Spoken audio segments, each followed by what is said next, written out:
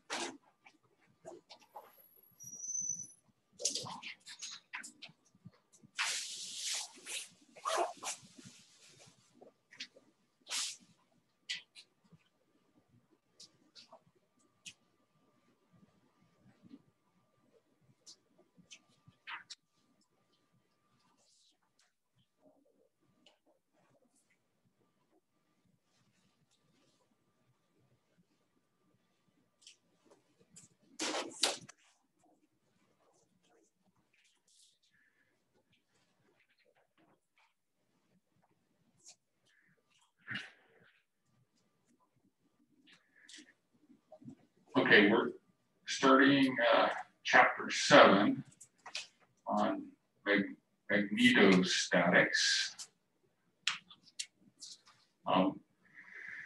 This deals with the study of magnetic fields set up by DC currents or steady currents.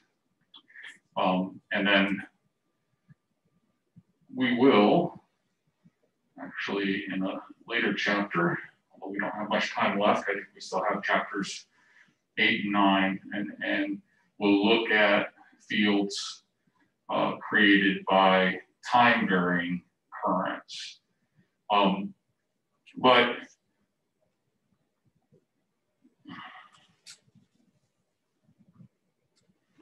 there are some interesting parallels between magnetostatics and electrostatics. This is from a table in your textbook. And this is called duality. So in electrostatics, we deal with the field intensity is E. In magnetostatics, it's H. We have densities, flux densities in both. So we'll be calculating the flux of a magnetic field. That's the flux density is B, whereas in electrostatics it's D. Then you get the various material relationships that we've looked at in the past. We've actually looked at the force on a charge very early in the semester, chapter 1 or chapter 2. There's two forms of Ohm's, or not Ohm's laws, but Maxwell's equations. There are 4 equations that make up Maxwell's equations. Typically, they're stated in this differential form. These will be modified a little bit when we start taking into account time variation. But for the static case, this is Maxwell's equations. And so these are the 4 equations that underlie, all of electromagnetic theory. It's probably the biggest contribution to physics any time in the last several hundred years was the development of these 4 equations. They're fundamental to almost all of modern electrical engineering and physics. So we've already looked at these 2. We'll look at del dot B today, Gauss's law for magnetostatics. And then also we have similarities in the boundary conditions, which we'll get to. And then we'll also, we'll talk about inductance in this chapter. But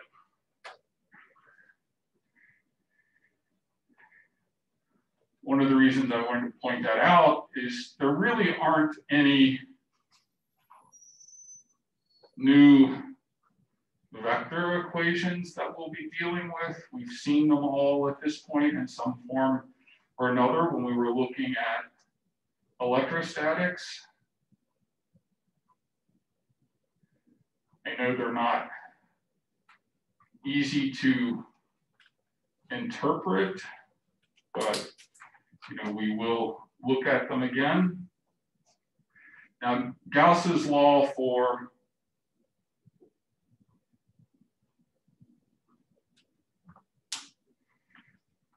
magnetic fields, which abbreviate as GL, and this is in the integral form. There is a differential or point form that's more useful for more complicated problems. The integral form can be used to find the B field when there's a lot of symmetry, just like Gauss's law for electrostatics. If this is a little bit simpler than the corresponding equation we had for electrostatics, we had D dot ds is equal to the charge enclosed over the closed surface. So B here is the magnetic flux density. So the units are Webers per meter squared, or that's equivalent to a Tesla. Kind of prefer the Webers per meter squared, because when we integrate that over an area, we get the Webers, which is our magnetic flux. And then note that the integration is over a closed surface. And this can be one of the more difficult things to remember as you're dealing with these equations. Is it a closed surface or a closed contour? A closed surface encloses a volume, whereas a closed contour bounds an open surface. And we deal with both types, right? So, we'll deal with surface integrals, which typically, are over open surfaces bounded by a contour, and then closed surfaces, which are the surface area of a corresponding volume. The interpretation of this as, we interpreted the electric flux density, the D field, as this surface integral was equal to the charge enclosed within the surface or inside the corresponding volume. Here, this states, the fact that this is zero, is there is no net flux through any closed surface. So any flux lines entering the closed surface or volume have to leave. Unlike with, if we had a volume that contained like a positive charge, that positive charge was a source of flux, right? We could have flux lines coming out from that point charge and leaving the surface. This says there is no, for magnetic fields, there is no equivalent particle or point that is a source of magnetic flux lines. Okay. Another way to interpret that is all magnetic field lines are actually closed loops. So electric field lines can start at a positive charge and end at a corresponding negative charge. Or if we enclose a negative charge, our electric field lines go into the surface. Okay. There's nothing like that. There is no magnetic particle that is a source of magnetic field lines. Moving current creates magnetic field lines, and we'll see that they're associated, that our magnetic field is associated with a current, but our magnetic fields don't actually start and end, or start at a point. Magnetic field lines are closed loops. So, and you guys have seen pictures of magnets where I'll draw a few representative field lines, but they are always shown as, or should always be shown. Sometimes they're shown starting on the north end of the bar and ending on the, but they actually continue through the material. They are always closed loops. There's no starting or ending point for B field lines. And a fundamental difference between the magnetic field and the electric field. So let's look at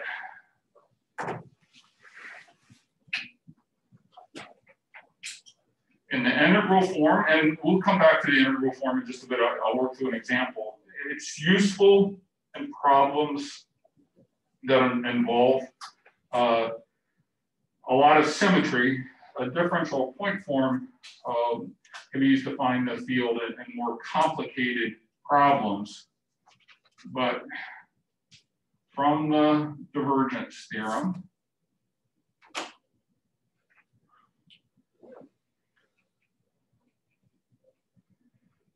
the divergence theorem allows us to equate a flux integral to a corresponding volume integral.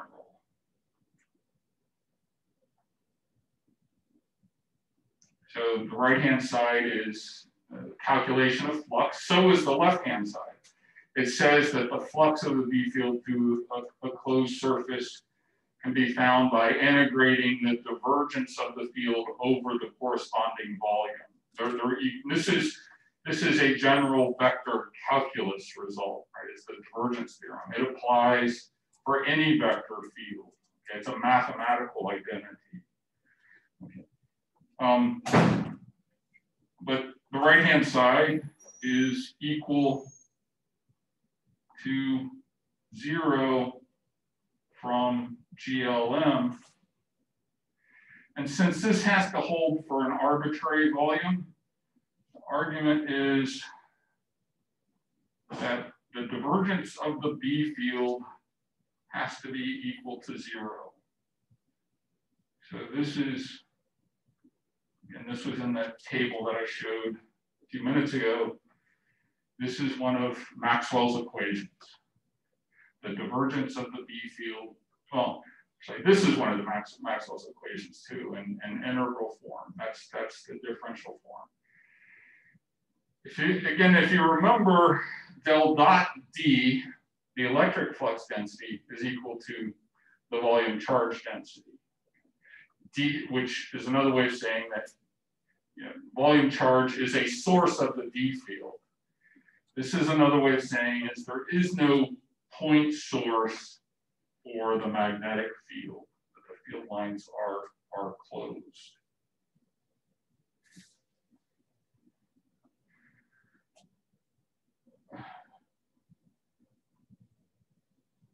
Ampere's circuital law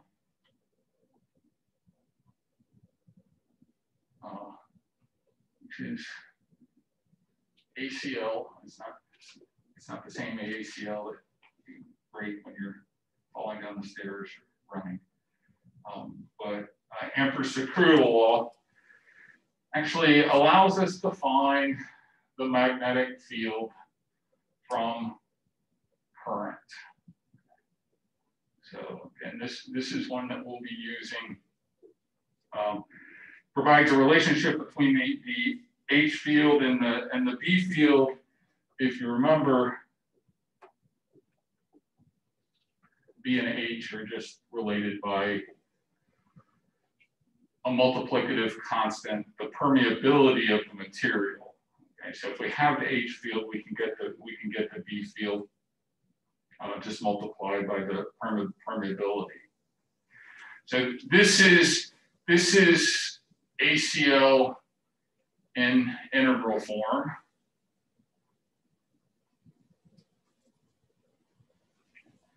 There is a corresponding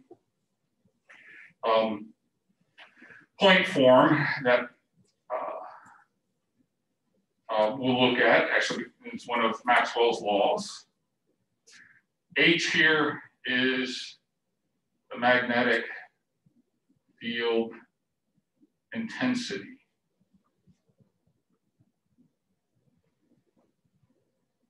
And it has units, since H times distance has to equal current, H has units of amperes per meter. Now, and the integration here is over a closed contour. So, which is bordering an open surface.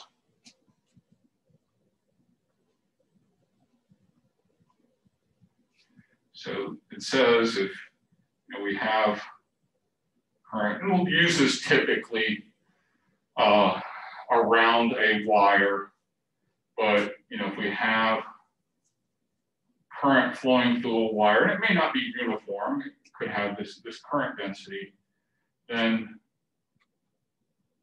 we can take a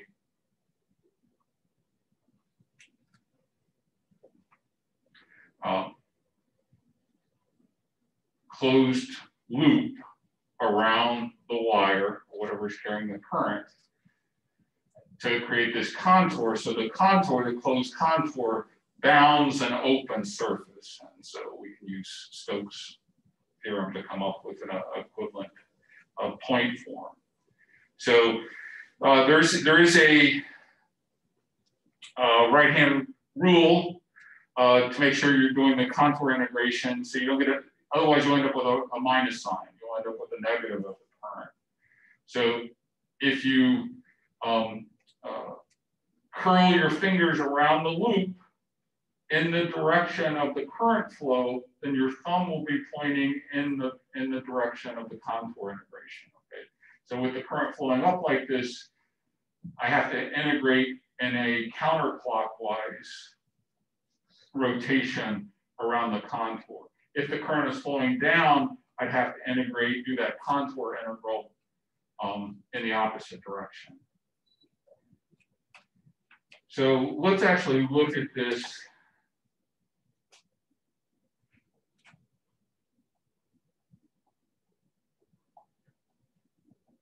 Define the field for it's an infinite wire. So it's kind of like, there's some classic problems here that you'll find the results in the textbook, just like for the electric field. We had a point charge, okay?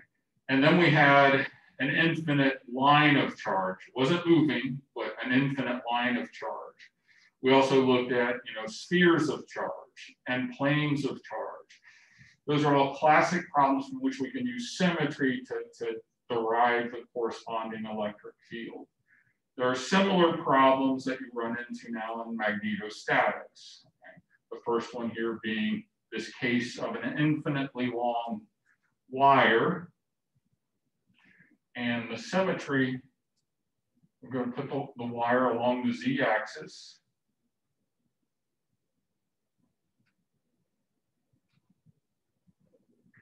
And I'm just going to show a segment of the wire, and it's infinitely long, but it takes me too long to draw an infinite length wire.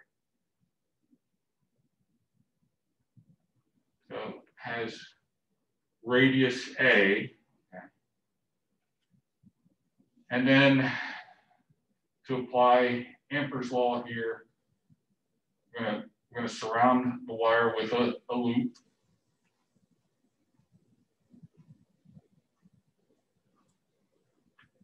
And I'm going to have the current flowing up. So my direction of integration would be in that direction. And I'm going to have it be a perfect circle. Again, this is an artificial loop. I mean, it's not a loop of wire. It's just a contour around that I'm going to integrate. So it's just an imaginary circle around this wire. Now, in order to proceed, well, let me give you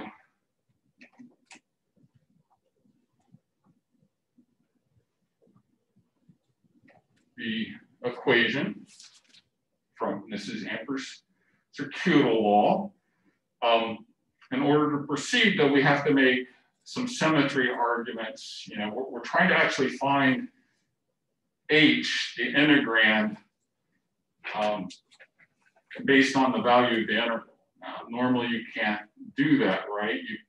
There are a number of different functions that you can integrate to get the result 10. Okay. So essentially what I'm trying to do here is, you know, go from the result of the integral and then figure out what the integrand is. Normally, again, you can't do that except under certain circumstances, in this particular case, where there's a great deal of symmetry. So by symmetry, H cannot depend on Z or phi. And because the thing is infinitely long, it can't depend on Z, because as we move up the wire, we've still got an infinitely long wire above us and an infinitely long wire below us. And that picture is the same no matter what our height is. Same is true, you know, as we go around this thing, you know, looking back toward the center. There's nothing, the symmetry says that the picture we see is the same regardless, you know, of that angle. One that's a little harder to buy, but I'm asking you to accept it. We'll prove it later on using a law called the Biot-Savart law. Is similar, there can't be a Z component to the field, or this one may be a little harder to buy, or a rho component. Now here I'm saying the field magnitude can't depend on Z or phi. Here I'm saying that, you know, it's a vector field. I'm saying it can't have a Z component either, or actually a rho component. So it means that our field has to be phi directed. It has to circle around our wire. And it can only depend on the distance from the wire, the magnitude of the field. So this is not H times rho in parentheses. This is saying that the magnitude of our H field can only be a function of that radial distance.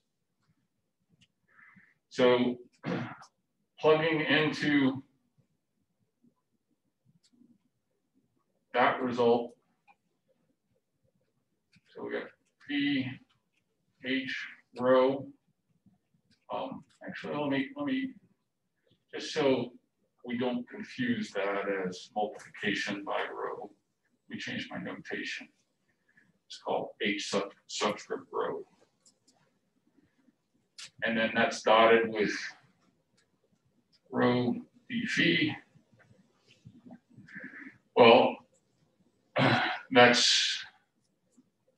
there's no phi dependence here. Phi dot phi is 1. So I get just 2 pi rho H of rho. Now, for rho greater than A, the amount of current, so enclosed by our loop, is just equal to I, the current flowing in the wire. I enclosed is equal to I, and we have from Ampere's law 2 pi rho H rho is equal to I, or H rho is equal to I 2 pi rho. Or going back to my H field, which was H rho times my phi unit, the vector, I get 2 pi rho for rho greater than A. Okay. So this is the magnetic field intensity around the wire. Now it's entirely feed directed. Okay, so with my current going up, so here's another right-hand rule. If you put your thumb in the direction of the current, the magnetic field will be in the direction of your fingers. So thumb pointing up, the magnetic field will be going clockwise around this, counterclockwise around this wire. So, but it says, as I get farther away from the wire, the magnetic field intensity gets smaller. We've got rho in the denominator here. It is proportional to I, the stronger the current. The more current we have, the stronger the magnetic field intensity.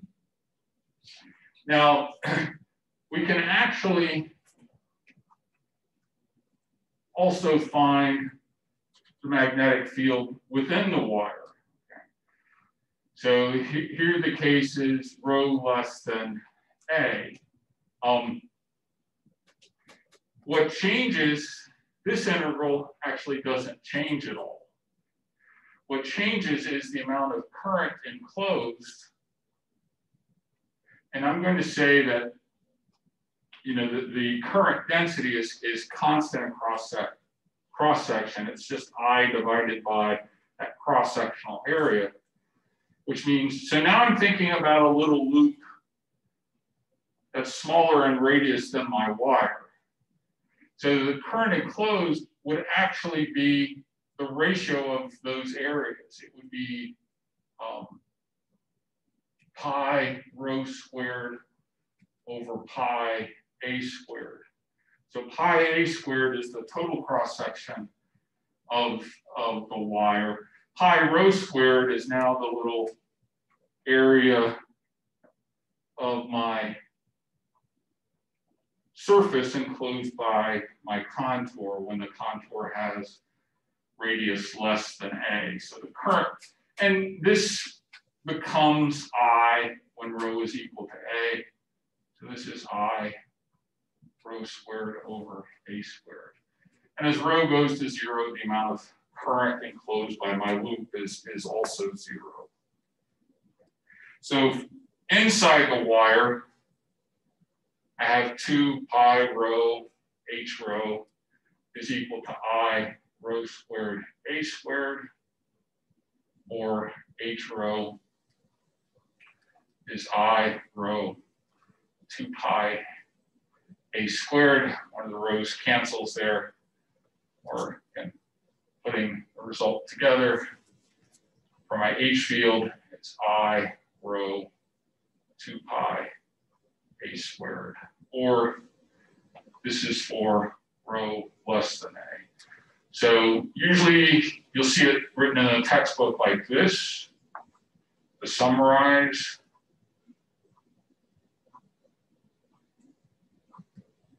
it's I rho over 2 pi A squared for rho less than A.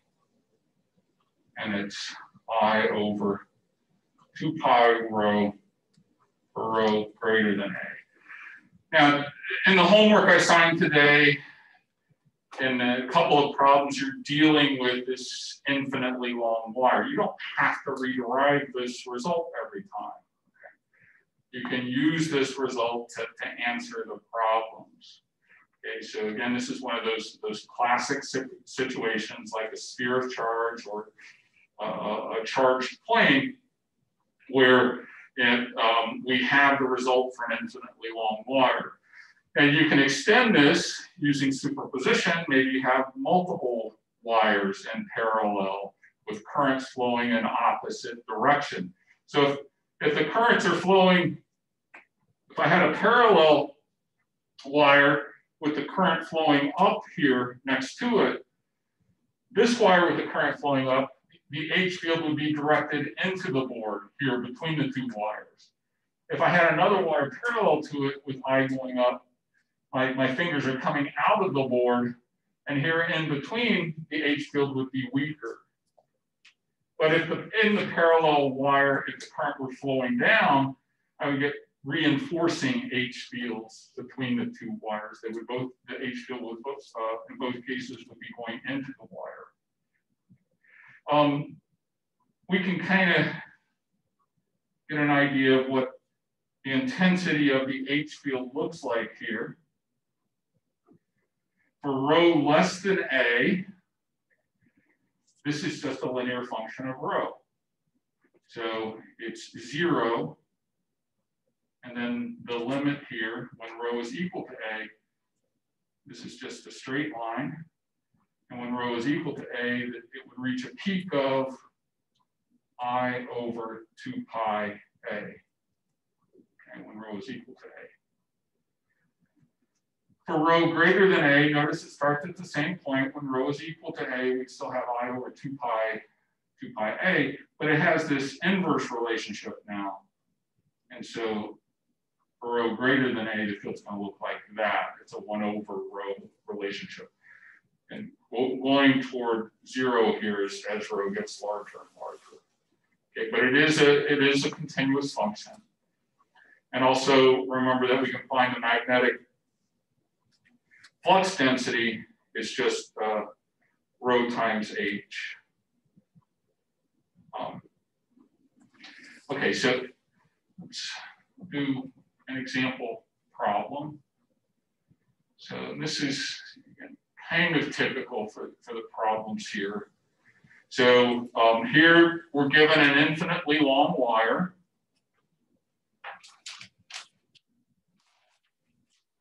And we're told the wire has a radius of 5 millimeters. And we're given the B field is U0, J0, rho for rho less than A. Okay. So that was going to correspond to this. Okay. So if you'll notice, I divided by 2 pi A squared is actually our current density. So this is just and then B is mu times H. So this is equivalent to this statement. It's just written in a slightly different form. I divided by the area is going to be J0. And they give us J0 is 127.3 amps per meter squared.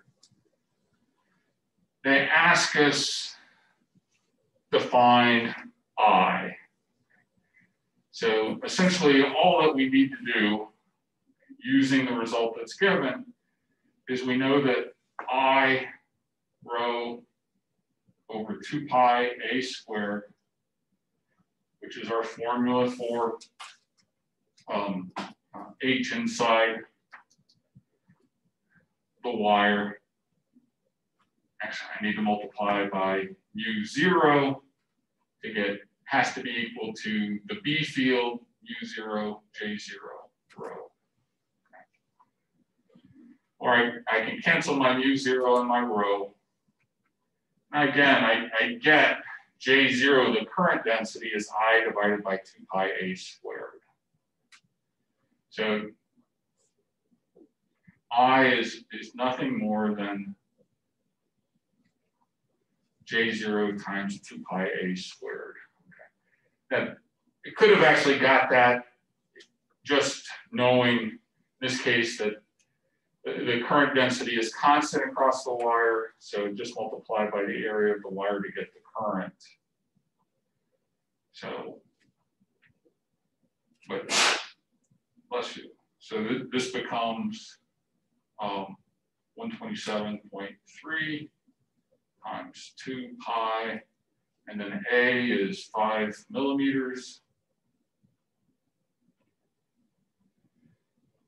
And if I plug that in right, I get 20 milliamps for the current.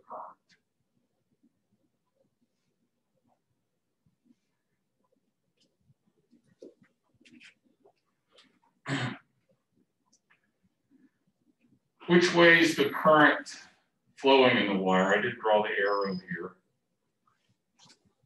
can you tell from the direction of the B field?